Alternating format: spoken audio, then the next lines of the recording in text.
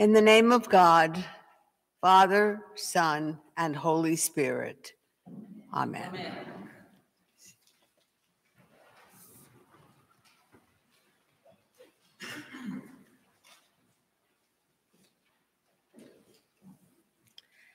Trinity Sunday, which we observe today, comes out of the controversies over the nature of Jesus in the 3rd and 4th centuries. The answer to the Arians, who thought that Jesus was perfect human, but not God, was that there are 3 persons or manifestations in this one God. And the Trinity is the relationship among them. Jesus braces the divine and human together. The feast was finally extended to the Christian church in the West in the year 1334. There's a ton of mystery about the doctrine of the Trinity, and we really don't know how to talk about it. Some people seem entirely clear. Others are confused, and still others could care less. The great St. Augustine used a very simple example to explain the doctrine of the Trinity. His example was that of a tree. The root is wood, the trunk is wood, and the branches are wood.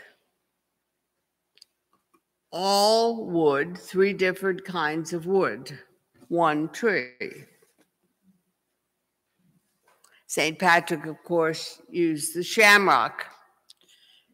And I like to teach children about an apple: the core, the seed, and the peel. One apple, one fruit. It's easy to understand why our lectionary chooses the account of Jesus giving the last Great Commission to his disciples. Go therefore and make disciples of all nations, baptizing them in the name of the Father and of the Son and of the Holy Spirit.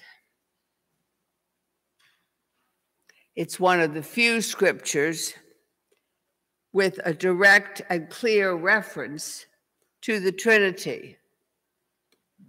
This threefold charge, of course, is what the young church came to understand as its mission by the time that Matthew wrote his gospel. And it's hard to prove that this was what Jesus was about, since he came to call his Jewish brothers and sisters back to Torah observance. The Catechism of the Episcopal Church in our Book of Common Prayer does not have a definition of the Trinity that I can find. And the only reference of the Trinity at all as the 3rd person is not even mentioned in the Nicene Creed. So if it's hard for you to wrap your head and your brain around what the Trinity means, you're in good company.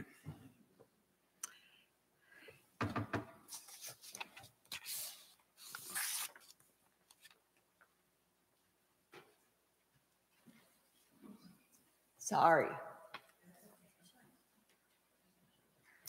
What I can say and understand about the nature of the Trinity is that the Trinity is about relationship. Listen to St. Paul's instruction to the church in Corinth. Paul himself had sent the gospel to the people of Corinth, but his relationship with the church there had broken down. Friction and rough times had come about, and that was followed by a disruption. By the grace of God, their relationship had been repaired. And Paul now writes, "Finally, brothers and sisters, farewell. Put things in order. Listen to my appeal. Agree with one another. Live in peace. And the God of love and peace will be with you." Last Wednesday would have been my husband Russ's birthday. Naturally, that was a hard day for me.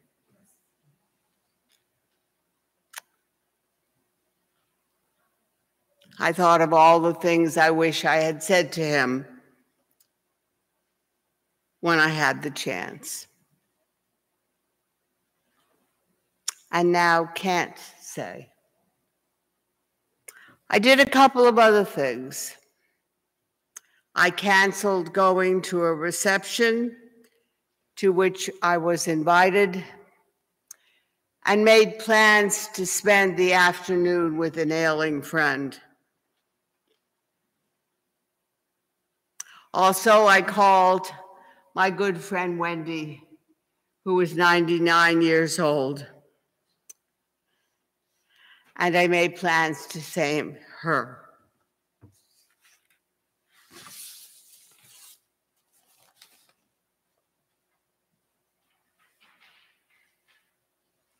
As a hospice chaplain from 2005 to 2009, my responsibilities were as much to the families of my patients as they were to the patients themselves.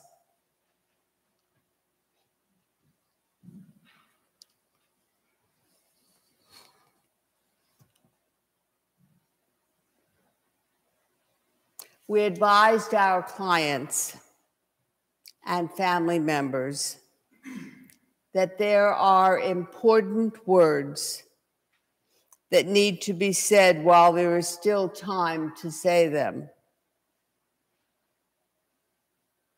What are those words? I love you. I forgive you. Please forgive me. Thank you. Goodbye. Believers throughout the centuries have tried in vain to describe the nature of God. One theologian said that trying to describe the nature of God is like a bunch of oysters trying to understand a ballerina. We simply do not have the equipment to talk about something so beyond us. But the doctrine of the Trinity speaks of relationship of the three persons. And we do understand something about relationships. From our earliest days, we are bound up in human connections. In infancy, we know ourselves as connected to our mothers, and then, in most cases, to our fathers and siblings. Then others enter our lives, and our relationships multiply. By the time we reach adulthood, We know the value of relationships, and we have experienced something of their complexity. Whenever we first experience the loss of a valuable relationship, the shock and pain of that loss teaches us the fragility of relationships, and we never, ever forget that lesson. Jesus' disciples had to come to grips with the fact that he was not coming back to earth. And we are wise to do the same. The gospel texts have very little to say about what Jesus' followers said to him as they came to realize that he was leaving them permanently. I wonder, don't you, what those things were?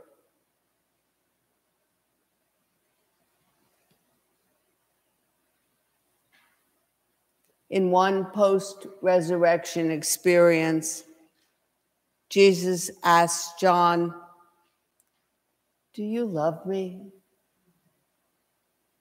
Why does he have to ask that of John, his very best friend?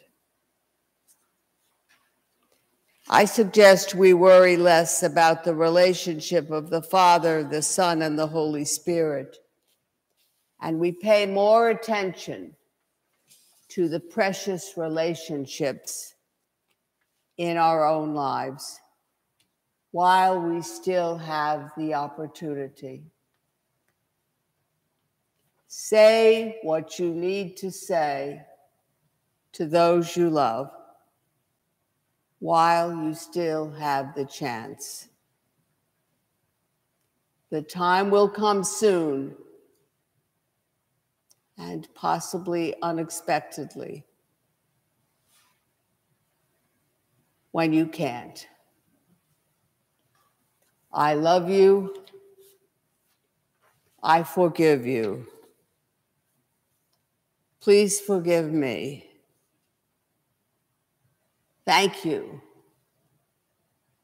Goodbye. Amen. Amen.